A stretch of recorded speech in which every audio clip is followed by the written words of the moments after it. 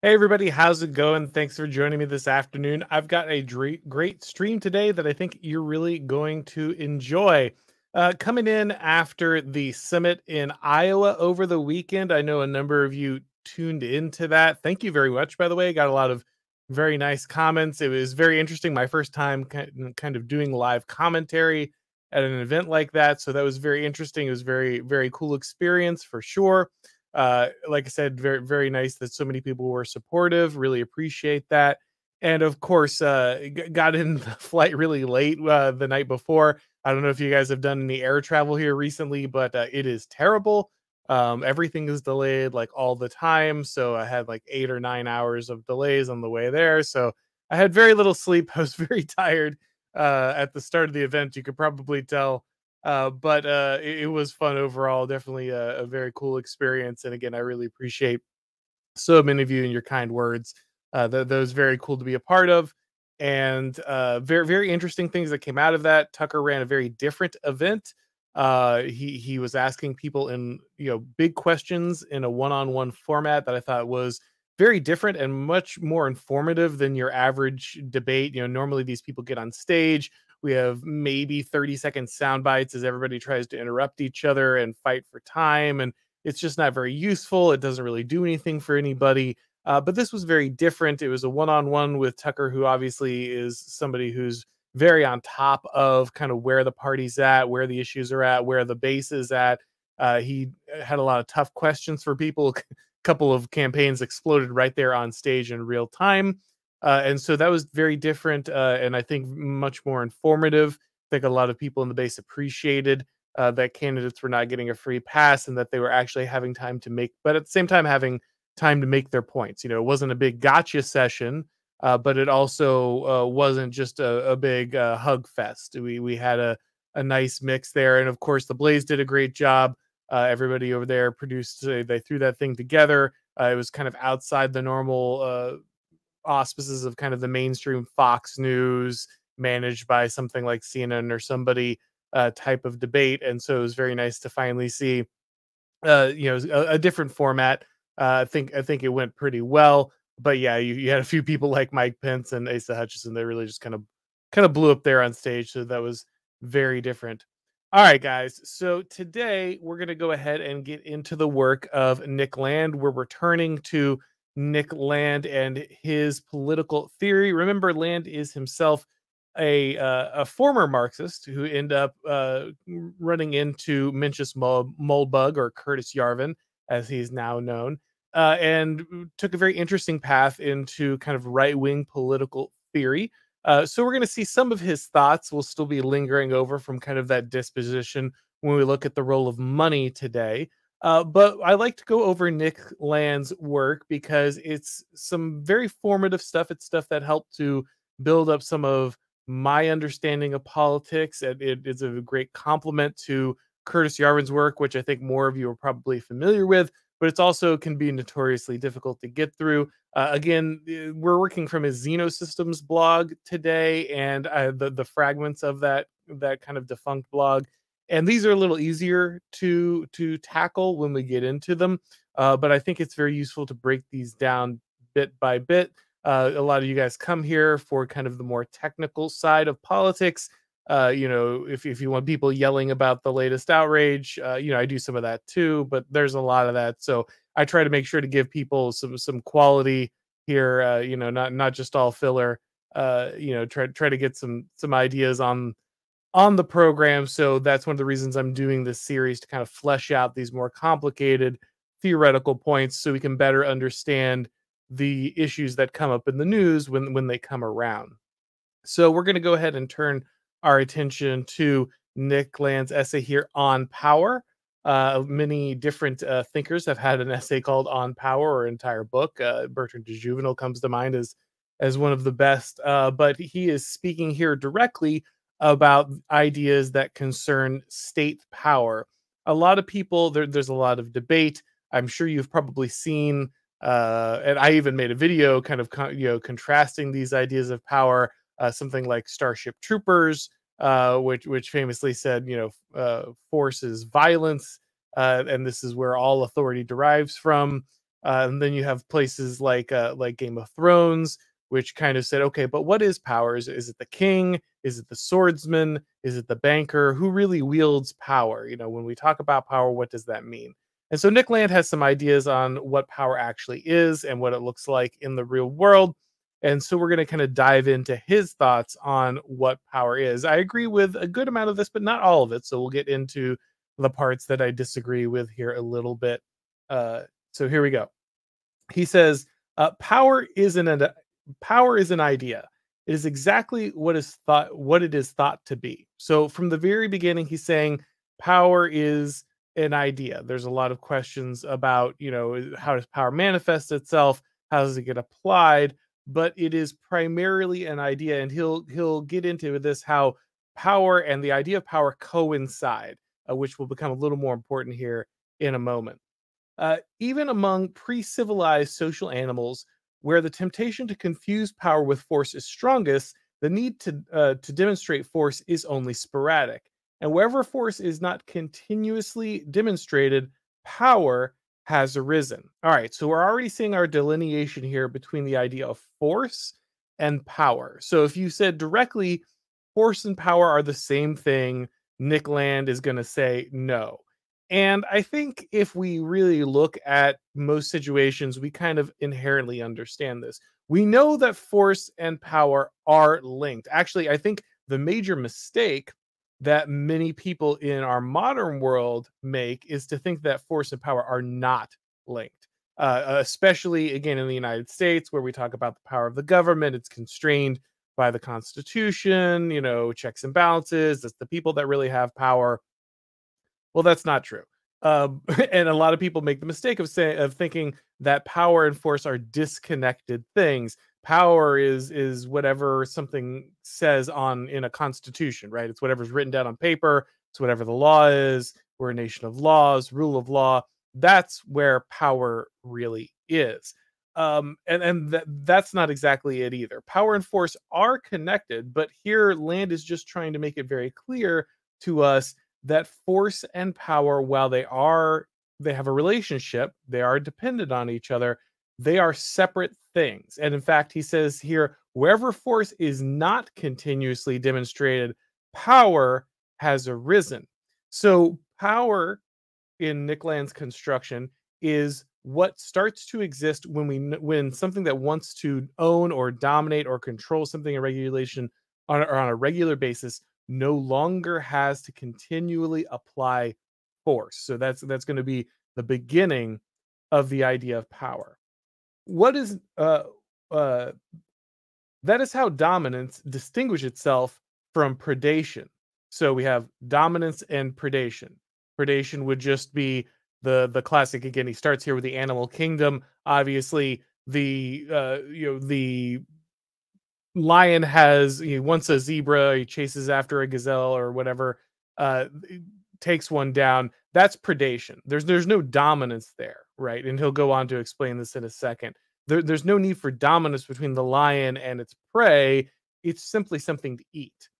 On occasion, no doubt, a predator dominates its prey, convincing a struggling herbivore that resistance is futile and its passage into nourishment is already virtually over.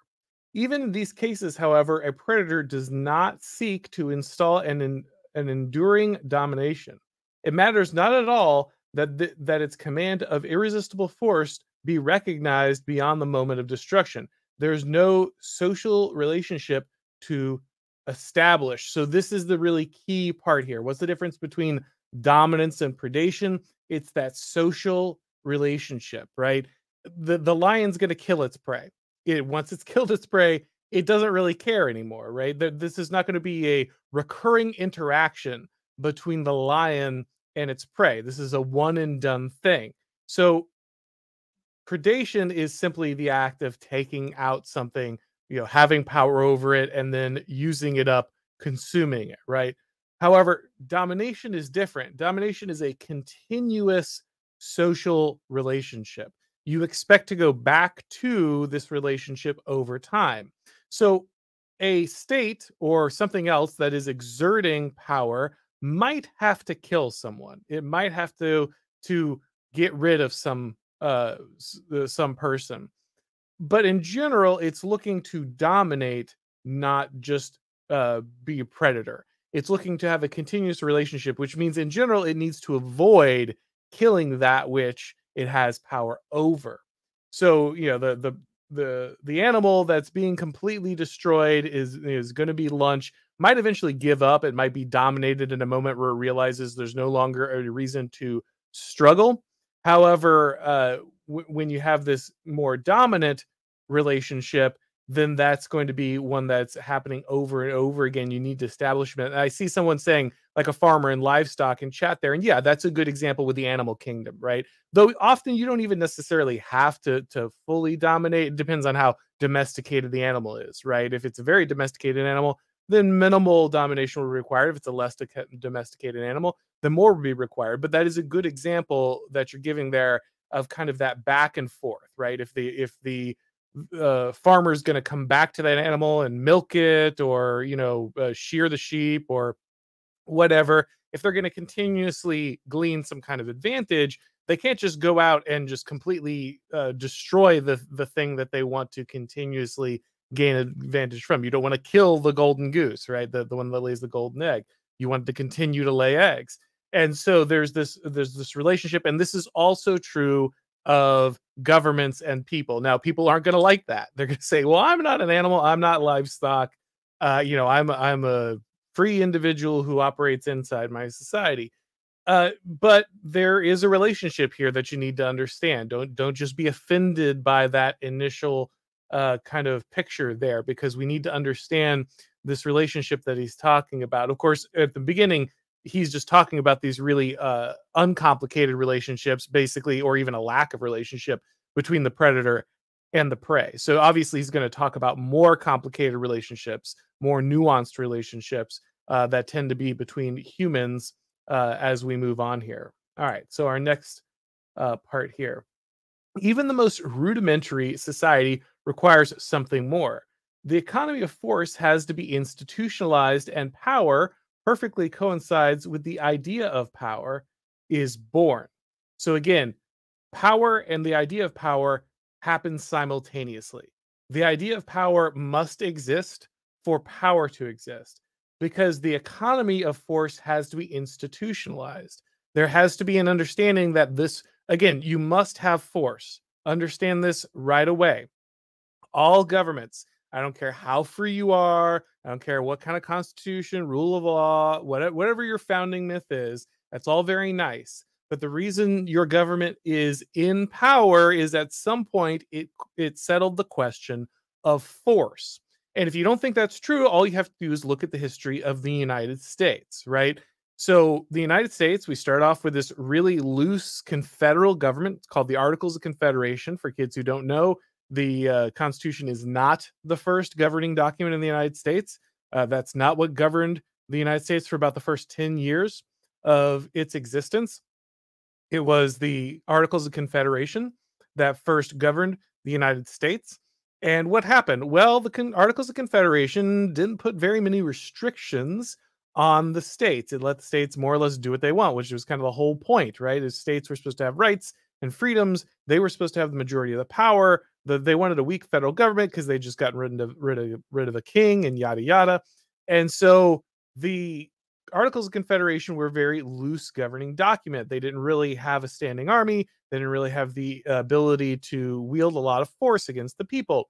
Well, at some point, the government of Massachusetts figured out that it couldn't really pay off its portion of the war debt from the Revolutionary War, and so they decided to tax everybody. If this sounds familiar, that's because that's exactly what happened to start the revolution in the first place. The government, the British government, the crown, decided to tax Americans after the French and Indian War to pay back all the debts they had acquired, and Americans didn't like that, so they fought a revolution over it. Well, then the American government, or at least the state governments, did the same thing, and they taxed farmers in Massachusetts until basically none of them could pay for it. So what did you get? You got Shays' Rebellion, which was a rebellion of these farmers who couldn't pay their taxes. They said, we already went to war over this. We're not going to lose our farms. They started by protesting the courthouses where their homes were being foreclosed on, where their farms were being foreclosed on. But eventually, an actual rebellion started to form. And so, guess what the government did? They didn't say, "Oh, well, I mean, I guess that's fine because you're free people." No, they did their best to get to. Actually, the governor of Massachusetts ended up assembling a private army because he couldn't get. There was really no United States army, and the state itself would not raise money for the army. But I don't want to give you guys the whole history lesson. The point is that they put down this rebellion because for all the Declaration of Independence and oh, whenever men feel like a government is oppressing them, they can break away and start their own government. It's their duty to have the right of rebellion. Yeah, all that stuff just vanished, right? Just a decade later, it was all gone. And they're like, no, we're definitely not going to let you guys rebel. And so they put down the rebellion, and then they wrote the Constitution to make sure that they could centralize more government power, and it would be harder to rebel. And you could tell it was harder to rebel because then there was the Whiskey Rebellion, and George Washington, as the first president of the United States, actually went out and quelled the Whiskey Rebellion. So it turns out actually you didn't have the right to rebel, and you weren't just a free citizen of the United States who could decide to break away at any moment. And of course, if we had any question about that, that was settled with the Civil War. And so the idea that the government does not need to exert force is a fallacy. Obviously, all governments start by securing a monopoly of violence inside their borders. Any government that does not have a monopoly of violence, more or less, inside its borders, will be a failed state. That's pretty much the definition of a failed state, is the failure to secure a monopoly of violence inside your own border. So again, violence or force is a critical part of any state's operation. After that question is settled, after the question of force inside the state is settled, then you can work towards building civilization. Once you have settled the question of violence, then you start getting the emergence of order, and then you start getting the emergence of law, and then you might be lucky enough to get the emergence of liberty if you're very lucky and you're in a very specific place in time. But that is the order of operations. This is something that like libertarians get wrong all the time. They tend to believe that you write the law, first you get the contract law in place, and then order arises from it. That's why they have like the non-aggression principle. Oh, we'll get rid of violence, right? But that's not how it works. That's not how it works at all. Violence, the question of violence must be answered by the state first.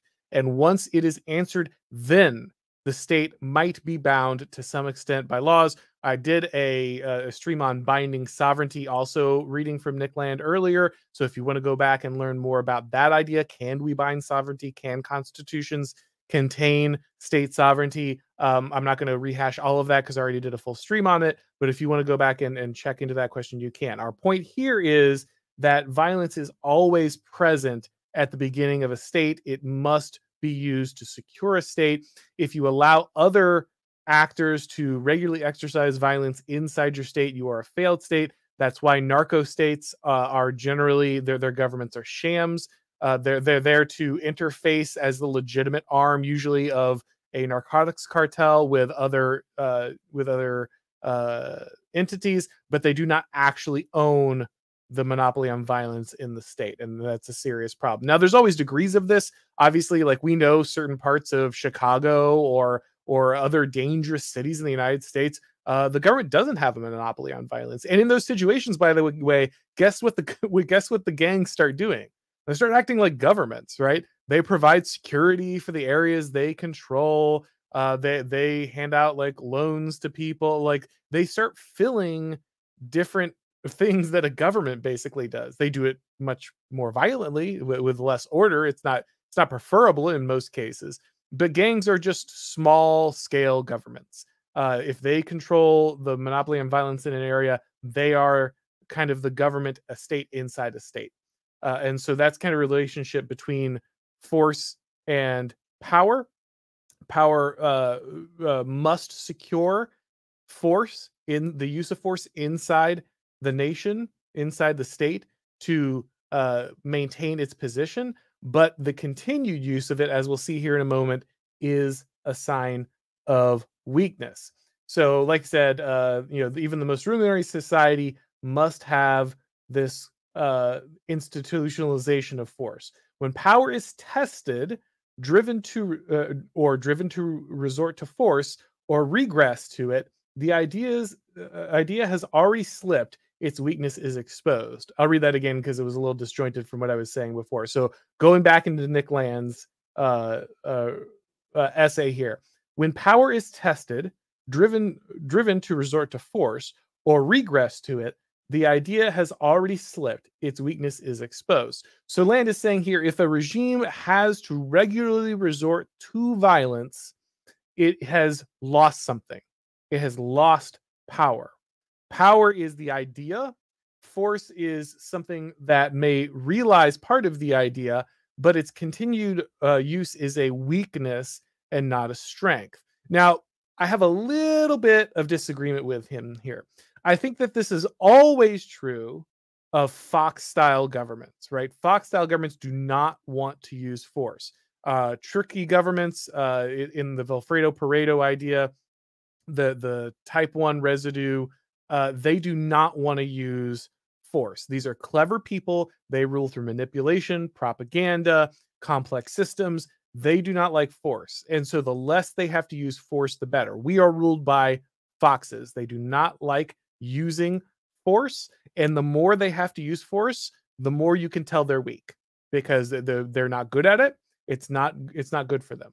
Now, I think that's not exactly true with lion style leaders that are from the martial caste, who are clearly generals, field marshals, experienced warriors. They are more likely to be okay with the display of force. However, the key thing about it is very limited and effective. They might be willing to use force more often than, say, a Fox-style government. However, when they use it, it is swift, it's brutal, it's effective, it's limited to its area, and then they move on. And once they use it, they demonstrate that they don't need to use it very often because they are so competent at it that no one would really want to go up against them.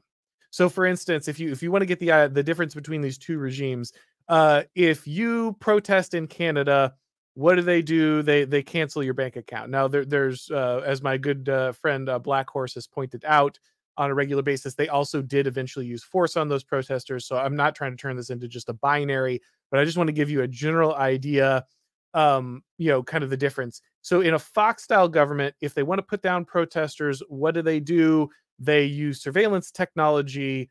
They shut down their bank accounts. They track them with electronic stuff. They make it difficult for them to get jobs. They operate in soft power. These things are still highly effective. They still silence dissent. They are still just as tyrannical or totalitarian when properly implemented as force, but it's a very different approach. As where in a more martial style system, in a more lion style system, they would just immediately remove the threat. Okay, boom, you're gone, right? Like you disappear, or you get cracked down on. You're entirely removed from the situation. We don't have to worry about you anymore. Again, more swift, more brutal, very effective, but messy. So there's a kind of a visceral reaction people have to the use of force that can possibly delegitimize or destabilize a government, depending on how they use it. However, if they're swift and brutal and effective, very few people are going to regularly challenge their power. And so what he's saying here is, again, whether you're in a soft Fox-style government, which is trying to use primarily manipulation and trickery, or if you're in a more forceful lion-style government, which is very good at force and can use it very effectively and very swiftly and brutally, either way, if these regimes are strong, they have to use force very rarely because either they're so good at manipulation they don't need to use force, or they're so good at force, nobody's going to mess with you. And so the key to understand is how often do they use it? If they're regularly, brutally using force, even whether they're good at it or bad at it, that means that they don't have power the same way, because power is the idea. When power is in place, you don't need to resort to force on a regular basis because the power is what's holding everybody in place, whether it's the threat of force or the threat of propaganda, manipulation, financial control, whatever that tool of the state is. If they don't have to use it very often, if they don't have to use force very often, then they're in a good place. If they do have to use it very often, then they're weaker, which is why I think we can probably see on a regular basis that many Western regimes are growing weaker because they used to be able to. And remember, this is internally, guys, not externally. We're not talking here about using force against other enemies, though that is also part of power, right? If you can project power through the strength of your military, you don't have to use the military as often. But what I'm talking about here is internally. We're talking about internal security forces, internal police forces. We can see that many Western nations are weakening because they used to be able to use manipulation, to use finances, to use propaganda to better control their citizens, and some of them are now having to resort to force more often. All right, so let's go ahead and move on inside our essay here. Mere dominance has to regularly reassert itself, rebuilding itself out of force. Under civilized conditions, in contrast, power is exempted from the test of force, and thus realizes itself consummately.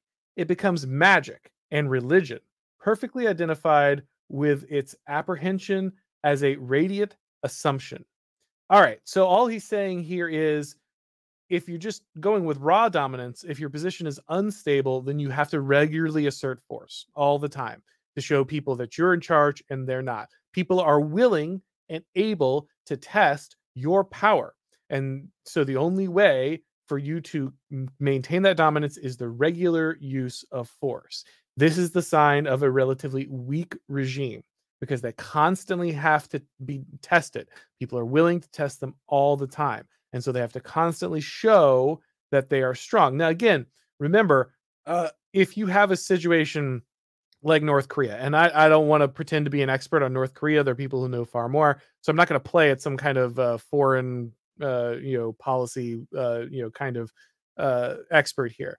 But if you have a regime like that is kind of known more for its force, the people might be terrified of the force that the regime would expend on them if they cross the line. And so they don't cross the line. So you could have a regime that is based on force, raw power, that is not tested, that is strong because the people will not test it. The people are so aware of the ability of the regime, of its power and its ability to destroy them, that they do not test it. Now, again, I don't know if that's really where North Korea is at. My point is not to like pick apart their actual structure. My point is to just say that those kind of regimes exist. But of course, obviously, when it comes to soft power, the most effective force is propaganda.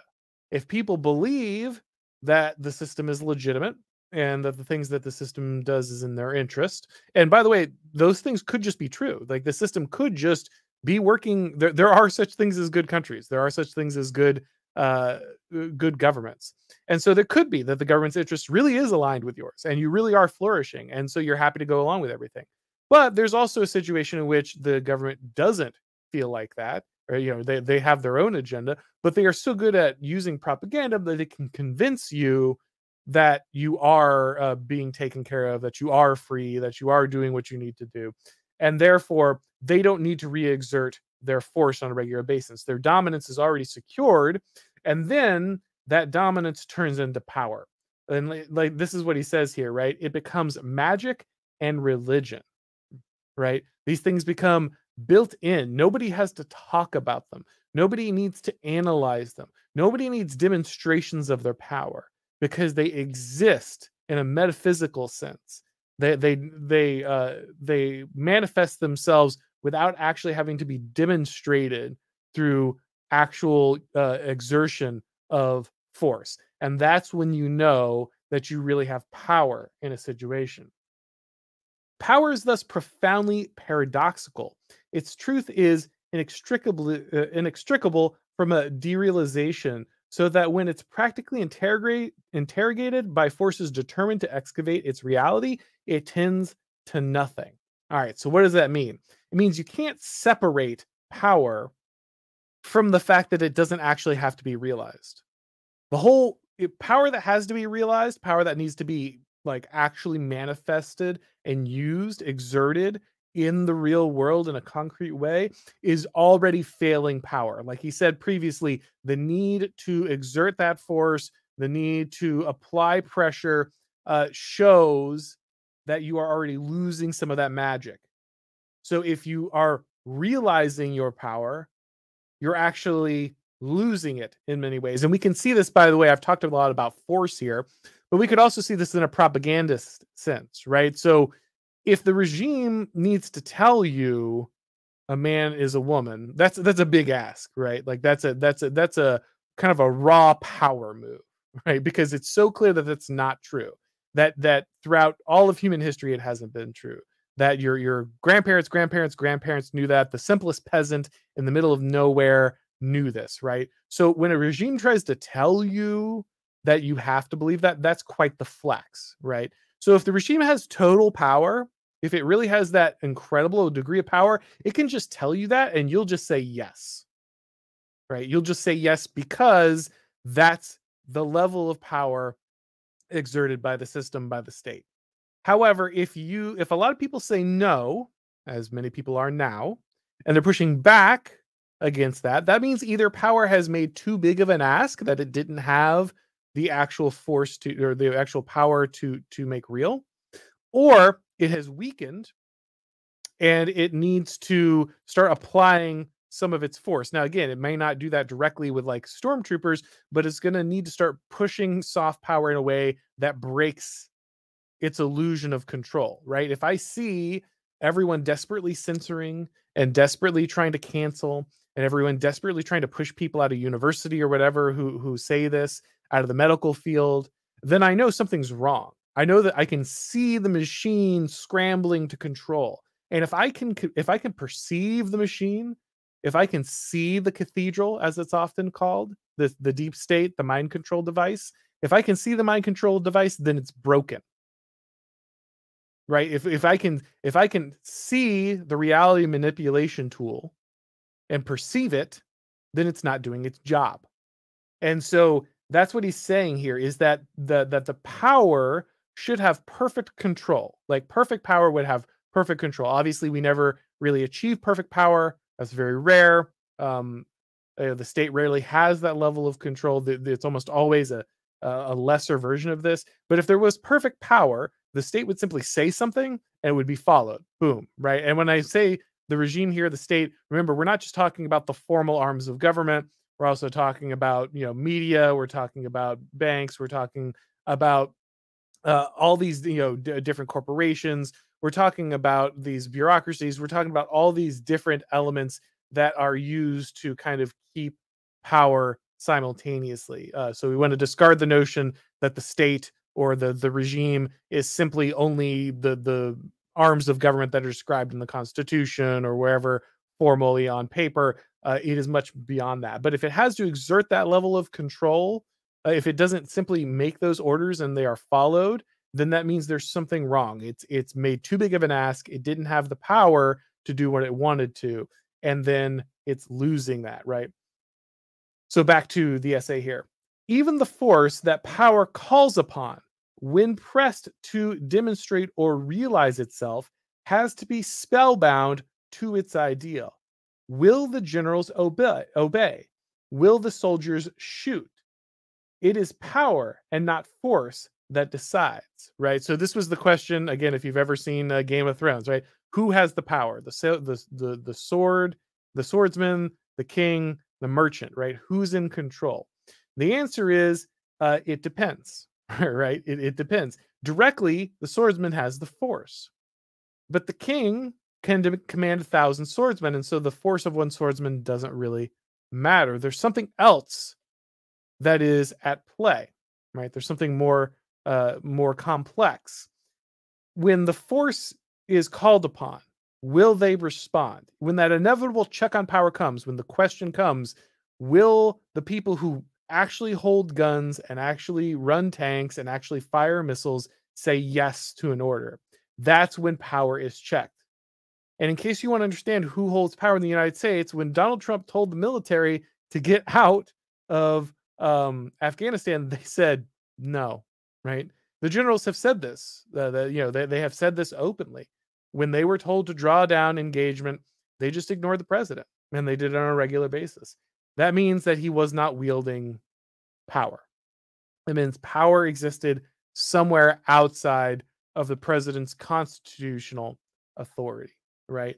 And so, even though an individual soldier might have a weapon, or an individual soldier might have a cruise missile, might have an airplane, and pilot might have an airplane.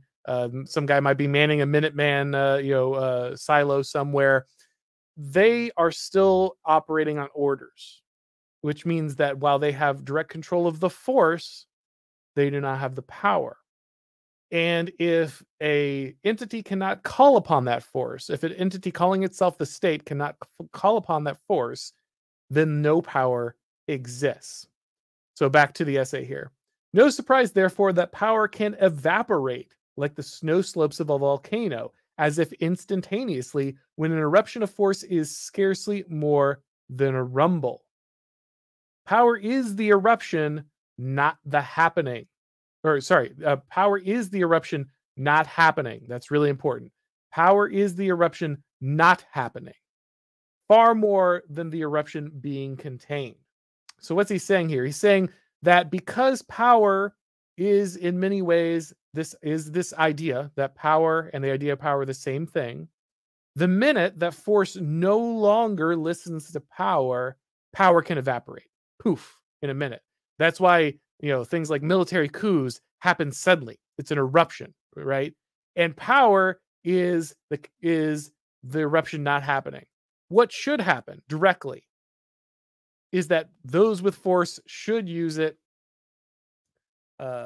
That those with force should use it to immediately take what they want, right? Like in a direct kind of state of nature scenario, those with power would just those with force, those with a weapon, those with whatever, a gun, would just go ahead and immediately take whatever they wanted, right? That's what force would do. But power restrains that. It controls that. And in fact, he says not only does it not contain it, it never even occurs to those that wield the force that the force is actually theirs to control, right? And this is why military chain of commands are so important, right? This is why the United States especially is constantly straining the civilian control of the military, because they never want the military to feel like they're the ones who actually own the force, right? They don't want them to feel like they're the ones that are actually in charge of the force. The force is something that you're holding for power. And the power never really even has to constrain the force, because the force would never think of acting without power say so, right? That's what makes it power, is that its simple existence means that force cannot even imagine a scenario in which it would exert itself without the command of power. And if that's gone, if that vanishes, if that leaves, then that force suddenly becomes its own, and power just poof, gone, right? And all of a sudden it's all about force again instead of power. Now, if you're wondering why it's become really important for the Biden administration to purge those ranks, right? They said it openly today on Twitter. There's a U.S. Air Force adjacent organization. I think they're like a civilian arm of it, but they're like connected in some way. But they're like, we're basically getting orders from top down, like, get rid of white guys. Don't have white dudes in like positions of authority. We don't need any more white pilots, right? We need to get rid of those guys. You'll see the same thing when they had the vaccine purges in the military, right? They tried to get rid of anybody who wouldn't take the vaccine, but they were also wanting to get rid of, after the events of January 6th and everything, they wanted to get rid of anybody who was a MAGA supporter. If you made too many Trump posts on your social media, if you had an NRA membership, you could be flagged as some kind of danger. They wanted to get anybody who wouldn't immediately conform to power out of the military, because they're planning to make some moves, and they want to make sure that the military doesn't think that it's independent of power. They want it to be entirely dependent on power, entirely spellbound by power. That's why they want to move more client classes in there. They want less fit people in there. They want people. They want to move a large amount of immigrants in there. They don't want anyone who has a connection to anything except the regime.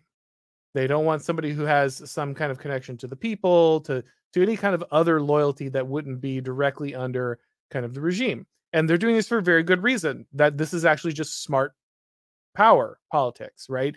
You want your security force entirely dedicated to you as the ruler. You don't want them dedicated to you as the people. Maybe as the people who don't want to be completely totalitarian, be controlled by a totalitarian government. You want a army or a force that is loyal to you and not to a government. But that's the exact opposite of what power wants. They want force to never think of using itself, exerting itself in any cause except in the orders of the regime. All right, let's move on here. So now we're going to move to the economic side of this. Last, I promised you fiat currency. So you might have noticed that the first one here, it's power, force, and then you're like, the third one is fiat currency. Why is this included? So all the libertarian Bitcoin guys can geek out here. All right, here we go. So to conceive economic power as wealth is to misconstrue it as rationalized force, and thus to miss the idea. True economic power is thoroughly derealized yet authoritative standard and store of value as instantiated exclusively in fiat currency. I'll read that again because I kind of broke up there for a second. So true economic power is a thoroughly derealized yet authoritative standard and store of value as instantiated exclusively in fiat currency. So what is he saying there? He's saying that economic power is not just having stuff.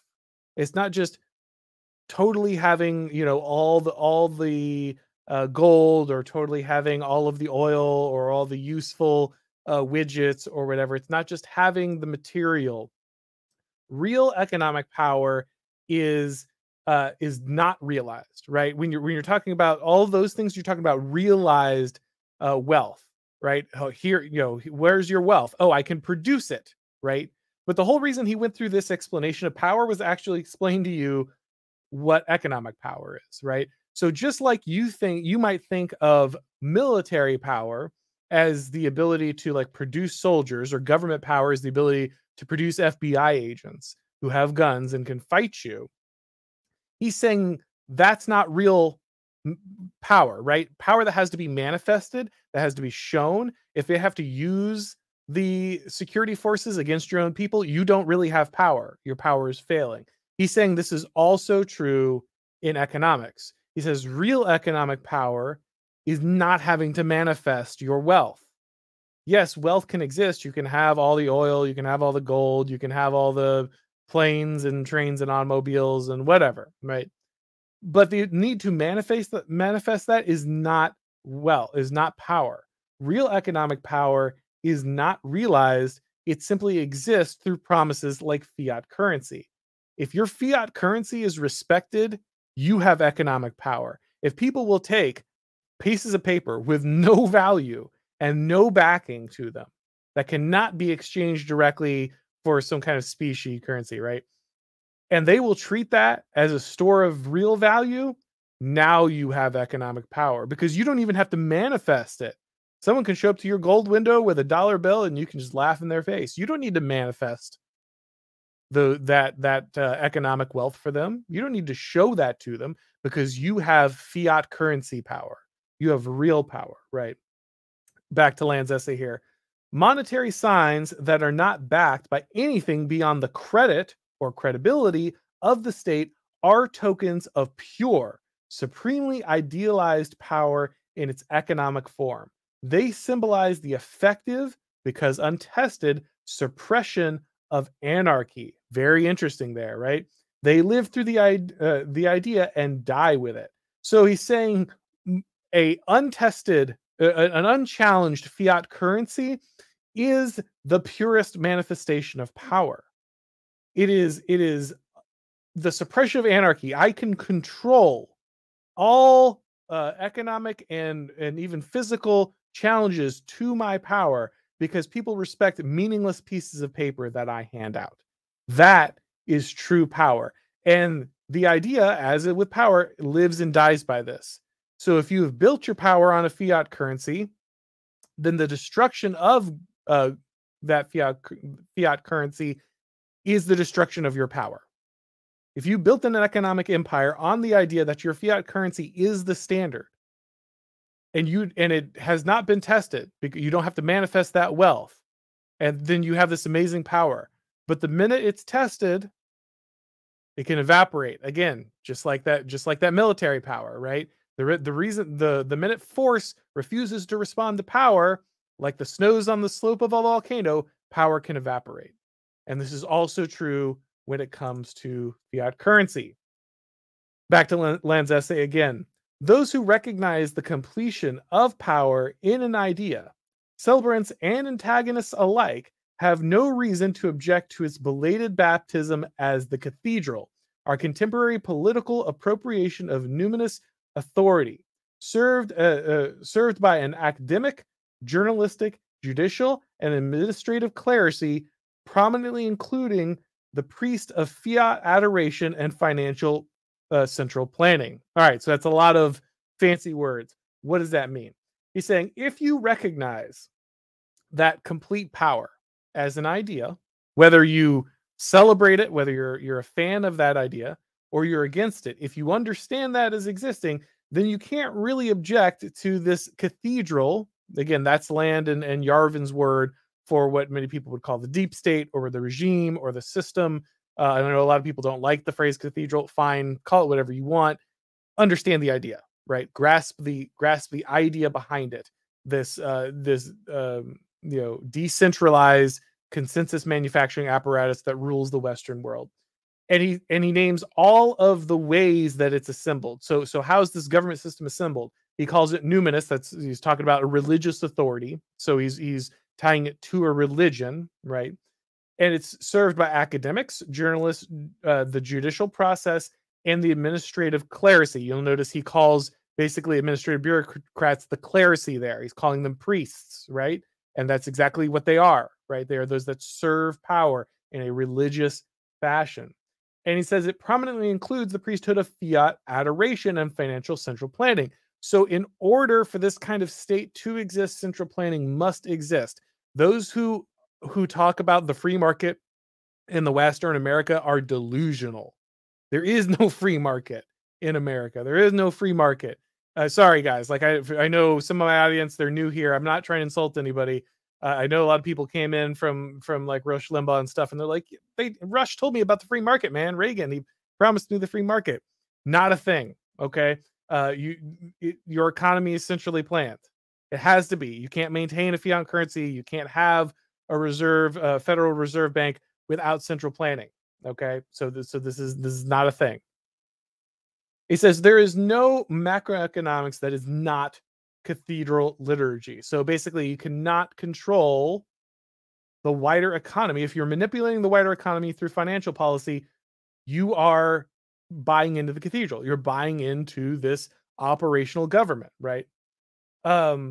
No confidence or animal spirits independent of its devotions, no economic cataclysm that is not simultaneously a crisis of faith. A single idea is at stake. So he's saying this is all one thing, right? He's saying it's all one thing. You cannot have this idea of a Federal Reserve Bank and macroeconomics and global financial manipulation, fiat currencies. You cannot have them without it also being tied to the entire existence of power inside of this regime. They are all one thing. They all exist simultaneously. To destroy one of them is to destroy them all. To support one of them is to support them all. They are the same thing. They exist at the same time. They reinforce each other. They support each other. In macroeconomics, as in politics more generally, only one systematically inhibited question remains. Do we believe? Well, do we? All right, so obviously leaves us with a cliffhanger there. This is more of a uh, explanatory essay than it is a essay of solutions, which is so often the case, right? Way easier to kind of pick these things apart and explain how they work and explain how the ideas are linked than it is to solve this problem. But in many ways, I think he is telling you how this problem gets solved. Everyone has to stop believing in the system, right? He's saying the whole system works together.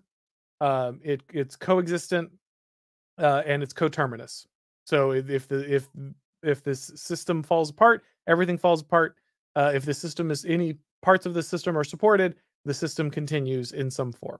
And so he's not directly, spelling out everything that would be involved in this, but this is why I think Nick Land is a big proponent of Bitcoin. He's gone on and on about how important Bitcoin is, because Bitcoin does exactly this. It challenges the authority of the state, because the authority of the state is backed in this economic system.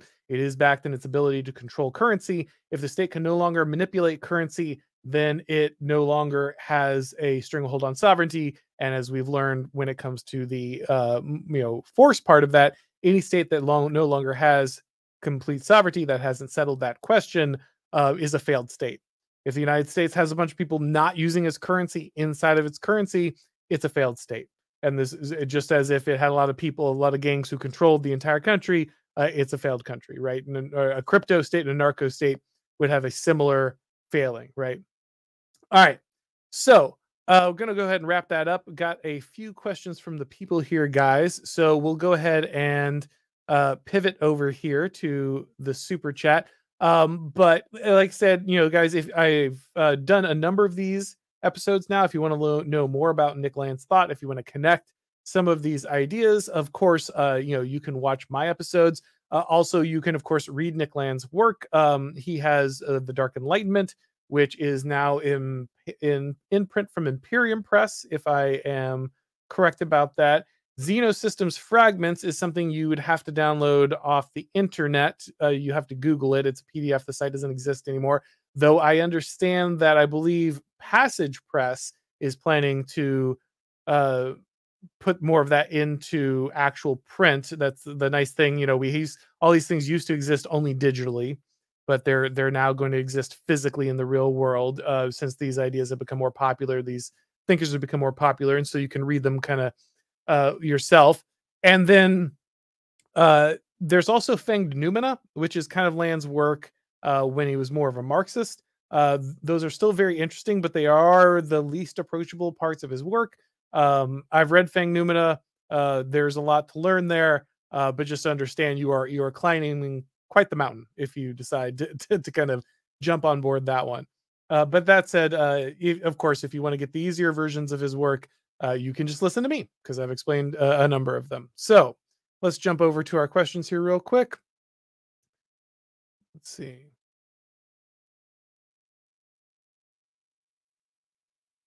Michael Robinson for $20. It's pretty disheartening to see people I respect bickering on Twitter over who's going to be the presidential candidate. Do right wingers have a duty to try to calm the infighting? Does this even matter? Great question, Michael. So I'm with you, right? I have a general preference. My preference is very simple. I am not a fan of democracy, as I have made very clear on a regular basis. And I do not think that democracy is a very good form of government. I think it produces a lot of exactly what we have now. It tends to pit the populace against each other and turn each other into enemies. It makes the ruling class actually more secure and not less secure. They actually become less accountable as people blame their neighbors instead of the government for what's going on. But it is the government we have. And I think that in this situation where we're probably not going to get a lot done at the national level, I think Donald Trump is the best choice, because he is basically a rock getting thrown at the cathedral. He's a rock being thrown at the deep state in the media. He is the most kind of disruptive and destructive force. Again, I don't mean policy-wise. Donald Trump, he did some good things. He governed, some of the things he did when he was governing were good. But in general, he wasn't the most effective implementation of policy, right? Ron DeSantis, if you think the system works, if you think the system is is salvageable, if you think the institutions can be reformed, then Ron DeSantis is your man. If you think the systems aren't salvageable, if you think that they aren't going to be turned around, then I think Donald Trump is your man. Either way, I respect either of those positions. I totally understand them. If you're backing like Mike Pence, I can't help you. You're a joke. But if you hold either of those candidates as viable, I totally respect you. What I don't understand is people who are just trying to tear each other apart online over this stuff. I mean, some of these people I get, like, they have a vested interest in this, right? Like their livelihoods are made on whether Donald Trump or Ron DeSantis gets in. There's a whole MAGA crowd that'll never work in a Ron DeSantis White House. And there's a whole kind of like establishment crowd that can never get a job in kind of the Donald Trump White House, probably. And so these people are like vested in this for sure. So I guess I get why they are going at each other in that manner. I don't think it's helpful at all. No, I don't. I should be clear. I'm not saying it's not helpful because we all got to get behind one candidate and we got to protect the sanctity of blah blah blah. I don't think it really matters. So I don't think you should debase yourself and destroy like your reputation, your credibility, and your personal relationships over something that's not going to really matter at the end of the day. So in my argument is not one of like everybody needs to get together and sing kumbaya because this is the most election of your lifetime and we all got to get out there and vote for the guy who's going to save us. That's not my argument. My argument is just it's probably not going to matter. And actually, I think guys like DeSantis are way more useful controlling states and local politics and making the push for change there than I think they are like going to the national level and just running themselves headfirst into the deep state. Like, if neither Ron DeSantis or Donald Trump is going to dismantle the deep state, I'd rather have Ron DeSantis, doing good stuff in Florida and showing other governors how to get things done, and have Donald Trump just, plow into him like a bull in a china shop, like it's what he does, right? That's why he's loved. So that would be my position on it. I think that it's going to matter to some extent. Like the election could matter. People still believe, at least to some extent, in the power of elections. And so, I think like a Ron DeSantis or a Trump presidency would be better than a Joe Biden presidency. So it's not that it doesn't matter at all, but I don't think it matters as much as people think it does. I don't think it's the most important election of our lives. I don't think it's the thing on which all civilization hinges. And I don't think debasing yourself and trying to destroy other people is really going to be worth your time. I don't think anything I say about that is going to change anything. In fact, I know it isn't because I've already said this ad nauseum like for a year straight and no one listened to me and they're not going to listen now. But that said, there is still there's some value here, right? So for instance, I just spent the weekend in Iowa commentating on a presidential forum. Was that completely useless? I don't think so. Because for instance, guys like Vivek Ramaswamy, who I don't think should be president, he's a promising guy, but I don't think he's in a position to be president right now. But he did say things during that forum that I think advanced the conversation in useful directions. He talked very forcefully about militarizing the border. He talked very forcefully about the need to dismantle the FBI. Now, I don't think he's going to win, but I think his willingness to talk about those things and get big rounds of applause and move the Overton window and the conversation in that way really matters. I think those things do matter. And so even though like he's not going to win, his presence in the conversation changes the conversation. And so I do think there are battles to be won there. I think there are things that do matter there. But this like knockdown, drag out, battle that people want to have over DeSantis and Trump, I don't think it's useful. But again, I don't think anyone's gonna listen to me. I don't think anybody's gonna save their self-respect or their standing. And I guess to some extent, a lot of these things get forgotten, right? I mean, look at how many people who were never Trump were then able to like jump back on the bandwagon after that. A lot, some of them were completely tossed off, but a lot of them showed back up. Many of them ended up even inside the Trump administration, right? So these things can be quickly forgotten kind of once everything is done. And so I do think it's important to remember that as well. People who you think might be kind of scuttling their entire chance maybe aren't doing that, depending on kind of how they're managing that. That said, guys, let's go ahead and wrap this up. I want to thank everybody for coming by. Of course, if you would like to get more of these shows, make sure to subscribe to this channel. And if you'd like to get these broadcasts as podcasts, make sure that you are subscribing to the Auron MacIntyre podcast on your favorite podcast platform. Guys, I'm happy to say that the podcast has now reached basically the same audience size as the show itself, which is pretty wild. Basically, the audience has almost doubled in the like 6 or 7 months that the podcast has been a thing, along with the growth of the show itself. The channel has also grown quite a bit, and that's amazing. So I really want to thank everybody. I appreciate the people who go on there, they subscribe, they leave the ratings or reviews. I know that sounds silly, but it really does help a lot with the algorithm. And so I appreciate people who are getting on there. The audience has really exploded in this time, and I have nobody to thank but you guys. So I really appreciate that. It's so heartwarming. While I'm being thankful here, I'll say it one more time. I know guys who have been on here since I was just a JPEG, and I had like 100 subscribers on the YouTube channel, who are jumping on streams with the Blaze, like while I'm commentating on a presidential primaries, and being like, "That's our guy! Oh, great! We're so happy to see him! Blah! It's so great to see Auron there." That means a lot to me. That means the world to me. Knowing that people who have been there since the very beginning, who have supported me through all of this, through the build up, going alone, and then joining the Blaze. To see you guys excited about that. I mean, of course, it's very cool to have those opportunities, but it really is. I'm just very grateful, very, very thankful. There's been a lot of hard work. I put a lot of time in, but without you guys, it never would have even come close to having a chance. And it's just incredible to watch a community come alongside you. So many people I've been friends with on Twitter and interacted with, and on YouTube and Rumble and Gab, and now kind of in real life with some of these Shieldings events, just having them cheer you on and everything. That's just an amazing thing. Can't tell you enough how grateful I am. So want to thank everybody for coming by, guys. And as always, I will talk to you next time.